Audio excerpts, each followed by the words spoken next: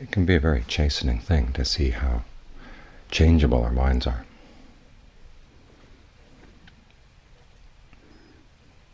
You make up your mind you're going to do something, and then you find yourself just a few minutes later heading off in another direction.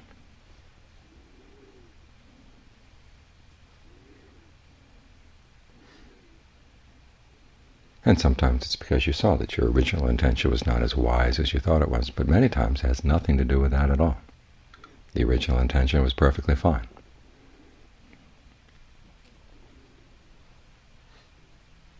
And you're off headed at right angles to that intention. And you sometimes wonder why. One of the purposes of meditation is to see exactly what's happening. Why you can suddenly veer off at right angles.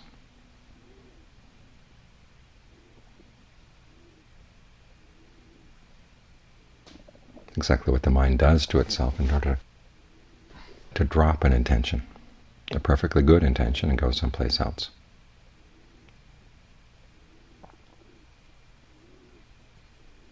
In this way, the meditation is like an experiment.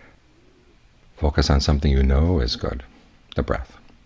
After all, the breath is the force of life. And it's something very immediate. It's not far off or dubious. It's something right here, right now. And you can see that by sticking with the breath and allowing the breath to be comfortable, it's bound to have a good effect on the body and the mind. So there's no doubt there.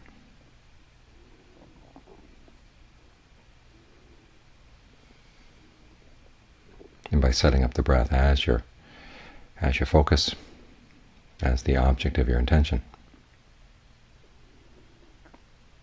the next step is to be aware of any other vagrant intentions that will pull you off someplace else. And for the time being, the rule in your mind is if it doesn't have anything to do with the breath, you don't want to get involved.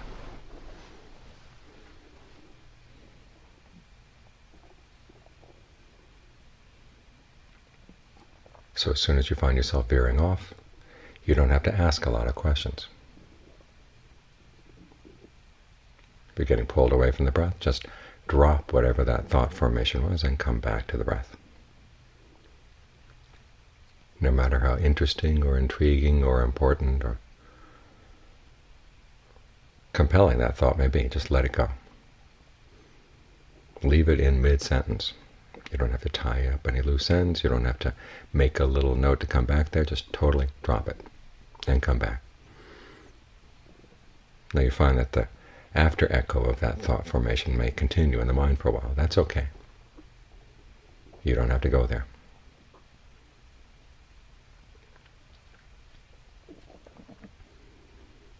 Your job right now is to train the mind to be more and more consistent in sticking with an intention.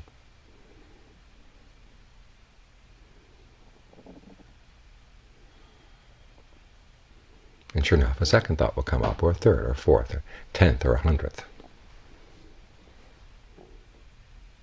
But no matter what, you're not going to go there. That's the promise you make yourself when you sit down. And the important thing is not to get discouraged when you find yourself breaking that promise. Just pick yourself up, dust yourself off, and get back to the breath. Because this is a deeply ingrained habit that we're fighting here.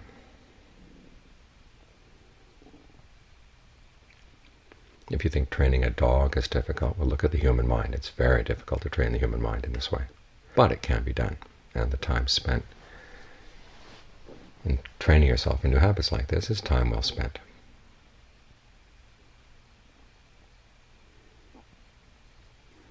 Because after all, the force of intention is what shapes your life.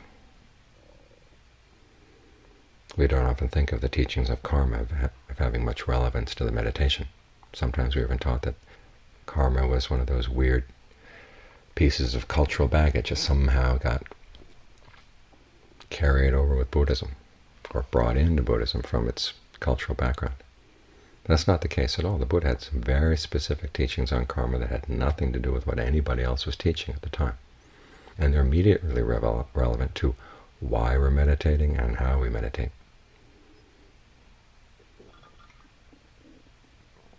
The why has to do with that point I just raised, that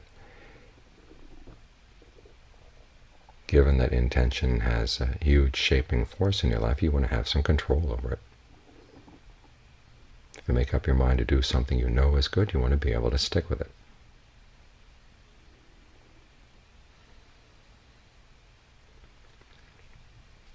And where does intention happen? It happens right in the present moment. This is why we focus on the present moment.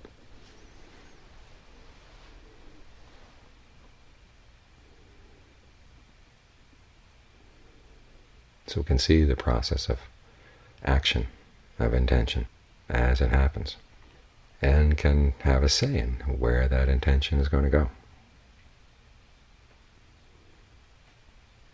The more solidly you can stay in the present moment, the more you can maintain your balance here, the more you'll be able to see, and the more conscious say you'll have in the direction of where those intentions are going to take you.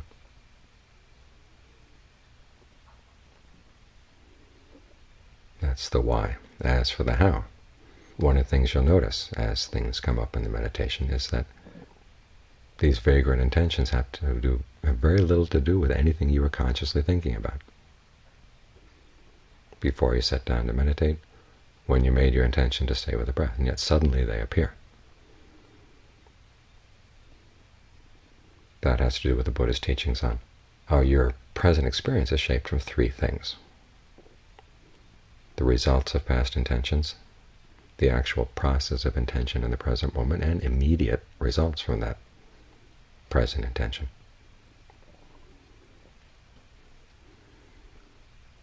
So certain thoughts are going to come up as the result of past intentions. It doesn't necessarily have much meaning, it's just that they happen to pop up. It can be pretty random. We often look for inspiration or signs that there's some special knowledge that's going to come out of the mind when we meditate. Well, that can happen, but you find that it's also mixed up with a lot of really random stuff. It's like looking for meaning in your dreams. Some dreams are pretentious. Some dreams are pretentious. Some dreams are just totally random. You can't take them as a guide. And in the same way, what pops into your mind in the present moment, you can't necessarily take that as a guide either. But what you can do when you put yourself in the present moment and learn how to stay solidly with your intention to stay with the breath, is over time you put yourself in a better position to evaluate what comes into the mind.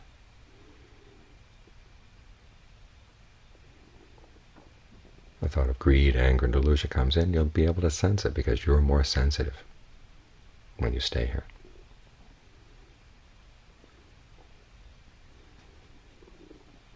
Insights come up, but it's not necessary that you have to memorize them.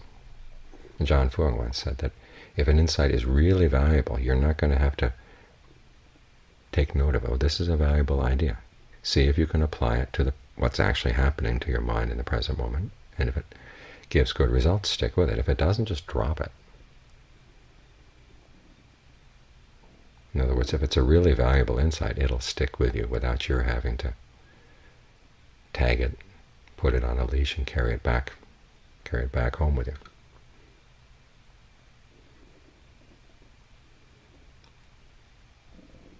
The insights are not nearly as important as the ability to put the mind in a position where it can produce insights and where it can evaluate your insights.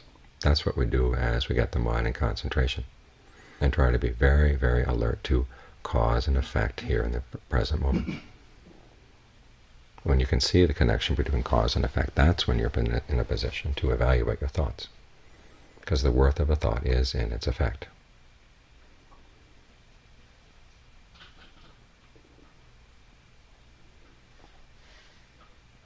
It's like having a goose that lays golden eggs.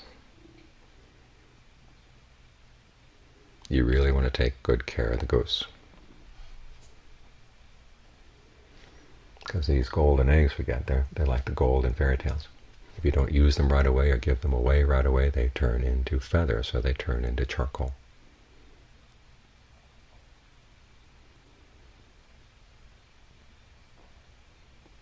The more you try to hold on to things, remember fairy tales? The more you try to hold on to things, the more they turn into straw.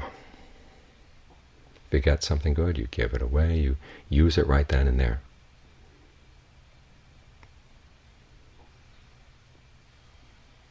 And you've gained its value. It's the same with insights. If it's appropriate for the time and the place, fine, use it. If not, just put it aside. It probably wasn't an insight anyhow. Because as I said, all kinds of things can come popping up into a still mind. But the value of a still mind is not so much what pops up, but your ability to evaluate what pops up. You can see cause and effect. When the mind is really still and very refined, it can sense the presence of greed, anger, and delusion, even in minor quantities. Because your powers of sensitivity are raised. Your ability to see cause and effect is sharpened.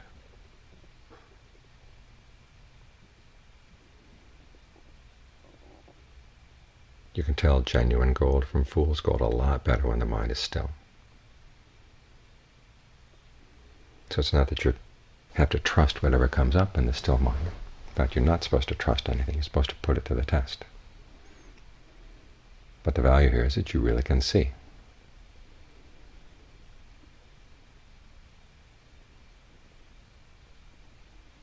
You can gauge your intentions a lot better when the basic underlying intention of the mind is reliable, is solid. The basic underlying intention is this, to do always what is the most skillful thing.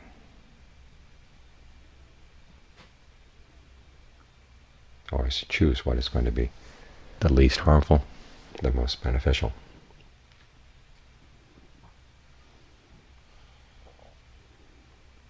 And one of the most beneficial things you can do for yourself is to learn how to stick with a very simple, good intention like this, like staying with the breath.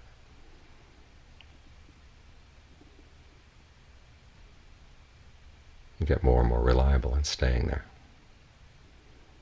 That provides the foundation for all the other insights and all the other good things that come out of training the mind. So make sure the foundation is strong. Make sure the foundation is solid.